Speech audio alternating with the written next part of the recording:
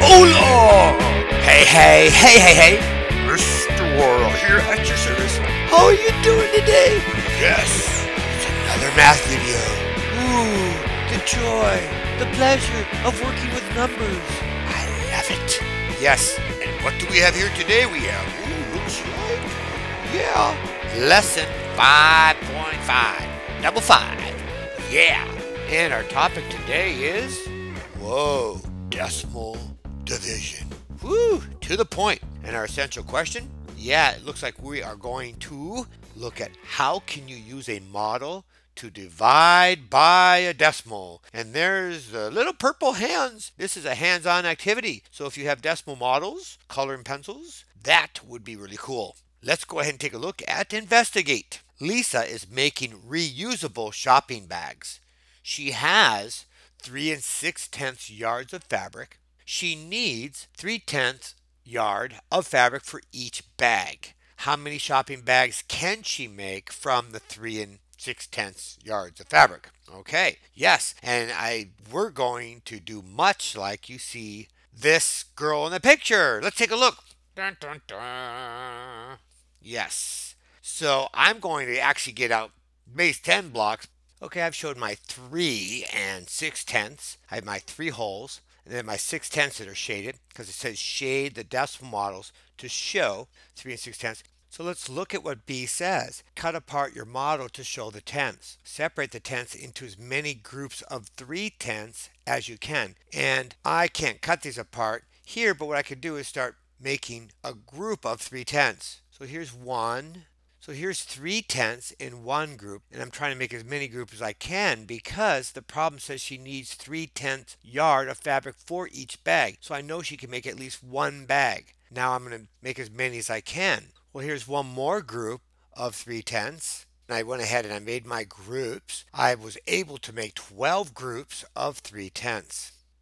Now it says use your model to complete the number sentence. So 3 6/10, what we started with, we divided those into 3/10 groups and we ended up with 12 groups. So she can make 12 shopping bags. Woohoo! Yeah. Now it says draw conclusions. Explain why you made each group equal to the divisor. Well, I did that because I needed to find the number of groups of 3/10 in 3 6/10. Let me write that down. And now we have two mathematical practices here. We have mathematical practice 2. Let's take a look at that. Okay, we did look at this mathematical practice in a prior video in this chapter. Reason abstractly and quantitatively. Okay, this is about contextualizing and decontextualizing problems, meaning I could take a number sentence and make a problem based on that and then do the opposite. If I'm given a problem like we were given for the real world problem, then we're able to take that and write a number sentence. And our number sentence or multiplication equation stated that it was 3 6/10 divided by 3/10 was equal to 12. So we decontextualize and contextualize problems. Yes. So identify the problem you would be modeling if each strip in the model represents 1. So this is a perfect example of how we're going to decontextualize. So then that would be, I would be modeling the problem 36 divided by 3 equals 12. And this is if we're saying each strip was worth one whole, okay, a whole number. There weren't any decimals. It's just going to be 36 divided by 3 equals 12. Okay, what's this? Remember, the divisor can tell the number of same sized groups, or it can tell the number in each group, depending on how you communicate that. Mathematical practice 5. We covered this in a previous video as well. It says that I can use appropriate tools strategically.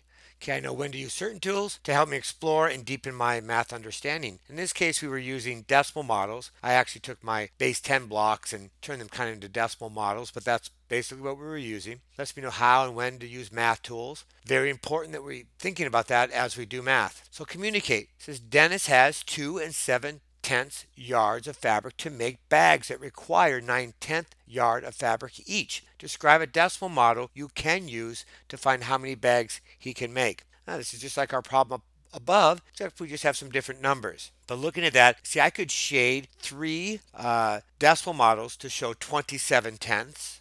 Cut the tenths apart and put them into groups of 9/10. 3 bags would be made for each group. I would be able to make 3 bags because I would have 9/10 in each group. So I can shade 3 decimal models to show 27/10. Cut the tenths apart and put them into groups of 9/10. And of course 3 bags can be made. Woohoo! Yeah! Now, time to move on to the next page. Page Master. Poof!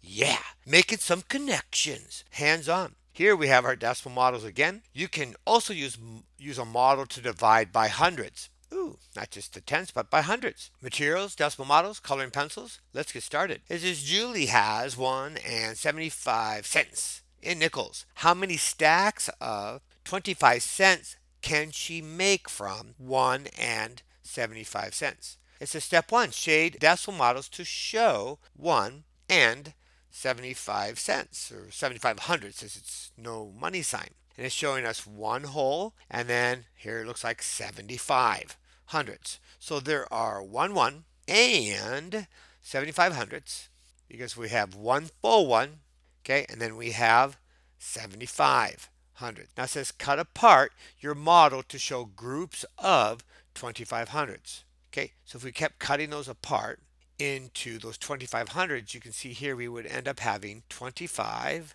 and another 25, another 25. Start to see the pattern here as we're cutting them apart, kind of doing it the quick way here. So I have 25, 50, 75, 1, 125, 150. I need 1 more. So there's going to be 2, 4, 6, 7 groups of 25 hundredths. Okay, if you were to cut those 25 hundredths each. Now it says use your model to complete the number sentence. So 1 and 75 hundredths divided by 25 hundredths is going to equal, 7. So Julie can make 7 stacks of 25 cents from the $1.75. So that's all I did. Cut little 25 hundredths apart, given me. I just put 25. Mathematical practices, it says explain how to use decimal models to find 3 divided 75 hundredths. Well, again, like this, we did the problem above, we could shade in 3 decimal models and then cut them apart to show groups of 75 hundredths. And there would be 7 groups if you did that. Because 75, 75, 75, and 75. Because 75 and 75 is 150, and then if you double that, you get 300, which is like your 3. All right? Now, share and show. Good opportunity for you guys to stop the video, go ahead and do this work, and then turn it back on and see how you did. Okay, so 1 and 2/10 divided by 3/10. So it's modeling is showing us the 1 and 2/10, and we're making those groups, putting 3/10 in each group, and as you see, we have 4. Really easy. It's just saying use a model to complete the number sentence. That's all we're doing. Number 2, we have the 45 hundredths, so there's 9 hundredths in each one of those. It looks like 10, but it's 9. So then we end up with, 5 groups.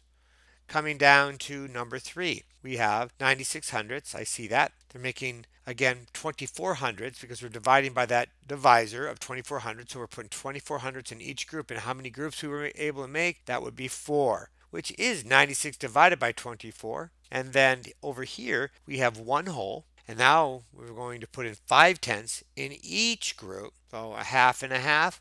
It's going to just be 2. You're taking 1 whole and dividing it by 0.5, giving us 2 of those halves. Wow!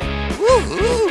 Yeah! Oh my goodness, was that more fun than jumping in mud? That was more fun than going to the dentist to have a tooth removed. Har. Very funny, Mr. Warren. Hey, my friends, trying to add a little bit of excitement. You know what? We are at the end, my friends. Yes, it's another video. Here and gone. Bye-bye. And it's time to say, live long and prosper.